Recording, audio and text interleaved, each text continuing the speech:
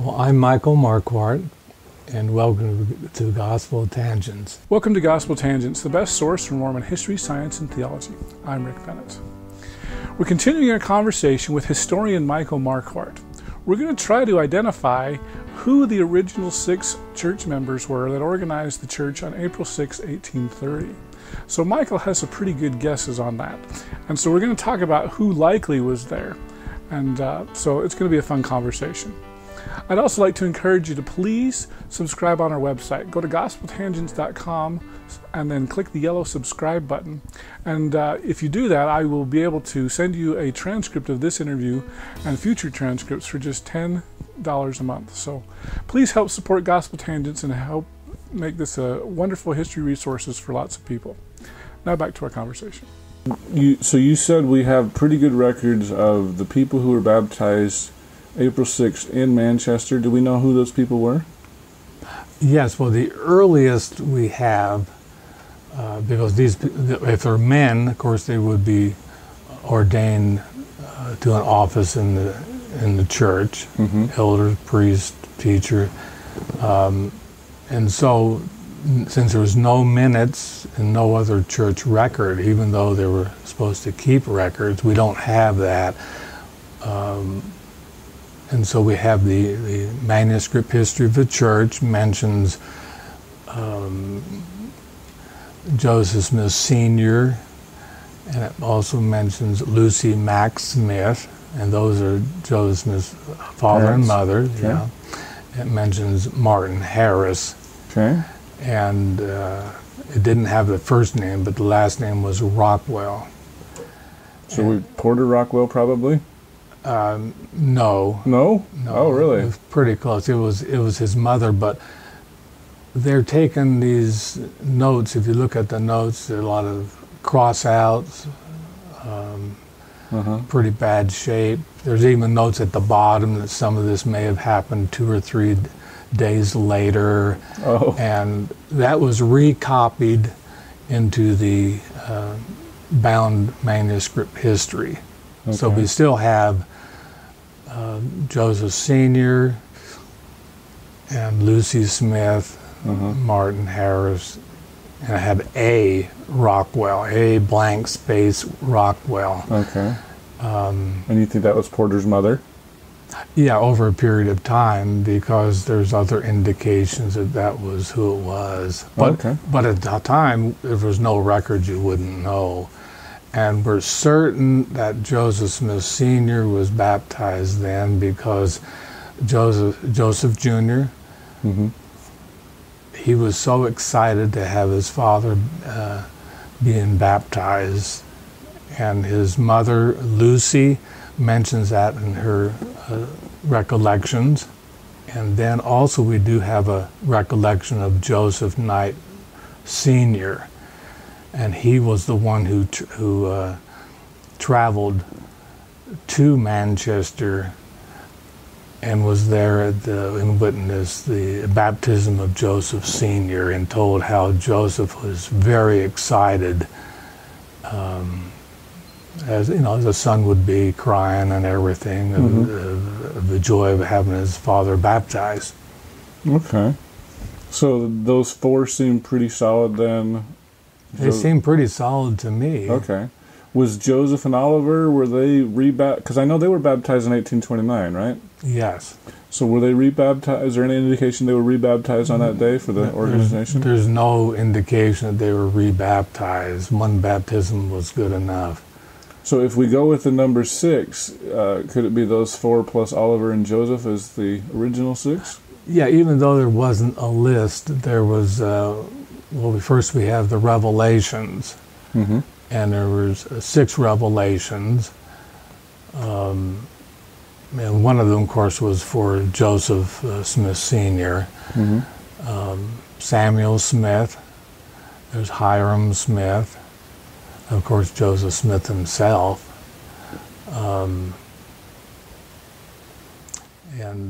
I mean, could it have been more than 6 then? Because Samuel and Hiram, we haven't talked about them yet as far as the first day. Yeah, we don't know, how many were there. We do know that there are, people who witnessed the baptisms, but we don't know who was actually in the log home. Okay. So there could have been a lot more than 6. So Hiram, Samuel, I think you said Newell.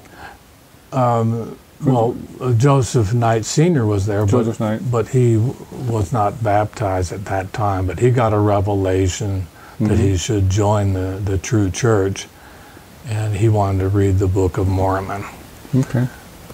So, and the location of that log home was in Manchester. Now, where was Joseph Jr., I'll specify, living on April 6, 1830? Do we know? Was it Manchester, not Fayette? Well, he had traveled up from the Harmony area where he was. Joseph Knight Sr. Oh, because took he him translated the Book of Mormon in Harmony.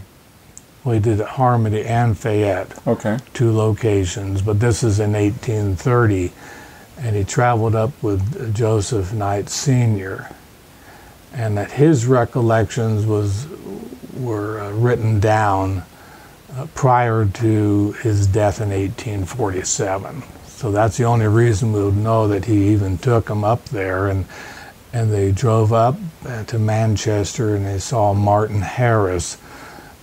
Joseph Smith said that there's Martin with a bunch of Mormon books, and so that indicated it was, the latter part of March 1830, and Martin Harris stayed overnight that night, and he was said not too many people were interested in purchasing the book, but he was there, and he also said he must have a commandment, and that there is a commandment for Martin Harris in March 1830.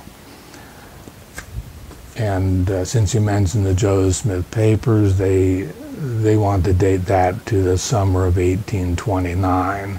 So even at this late date, people have been changing the early ideas and revelations and dates. And so, yeah, we have a problem of that. People are saying it's organized in Fayette. Well, the reason it was a financial reason to protect the church, which is understandable. But as we look back, we can, see that it was not actually organized in Fayette. Okay, so let me make sure I'm following you there. So, April 6th, we have some sort of a church meeting. We've got an unknown number of people there. And they don't file any paperwork, as far as we can tell, to organize the church in April of 1830. So the first paperwork that's filed is in 1833, when they change the name to the Church of the Latter-day Saints, and then they say it's Fayette. Is that correct? Am I saying that correct? Well, there was evidently there was no incorporation that we know of in Ohio. There was a possibility, but I don't know of any document that says that. They were incorporated in Illinois, of course. And the church today, as a body, is an unincorporated body of believers, just as originally the Church of Christ. So things have changed. Wow, this is getting complicated. Yeah, because I thought I listened to a podcast with I want to say his name was Darren Smith. Is that his name? Book of Mammon. Is that the guy? He say that the church is a corporation soul? Well, there's two Utah corporations. One's a corporation of the presiding bishop, Right. who would mainly hold property, and that's a corporation soul. Okay. And the other one, done years later, is corporation of the president of the Church of Jesus Christ of Latter-day Saints, corporation soul. So they're both corporation souls. Yeah, they're both corporations under the law of the state of Utah. Okay. So April 6, 1830, there's no corporation. but the church has some sort of debts, or Joseph Smith has debts or something, so they decide to change the name. Well, the United Firm had debts because they have different things that they borrowed money from, and they owed money. There was different dates, and they're also borrowing money from church members to meet those whatever arrangements have been made. Mm-hmm.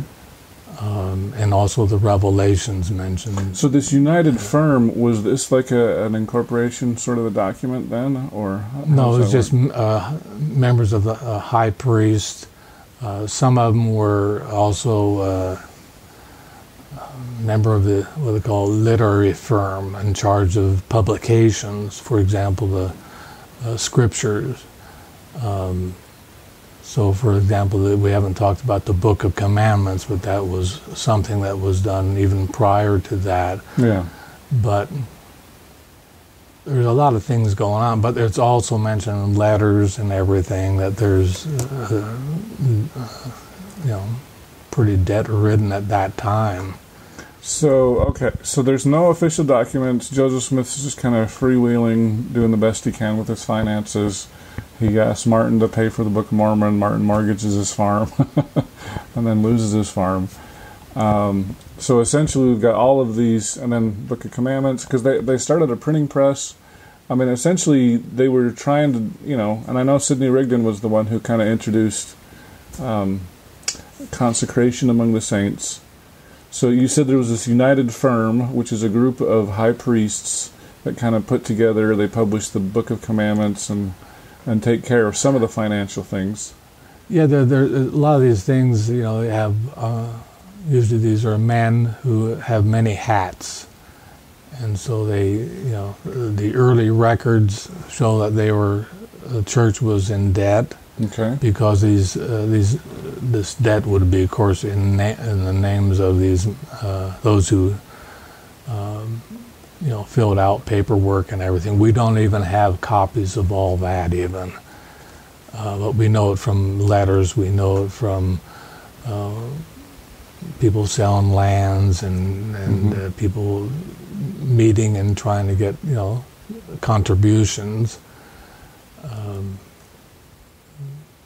Okay, so essentially we've piled up a bunch of debts, and so they changed the church to the Church of the Latter-day Saints in 1834 to wipe away those debts, or how does that work?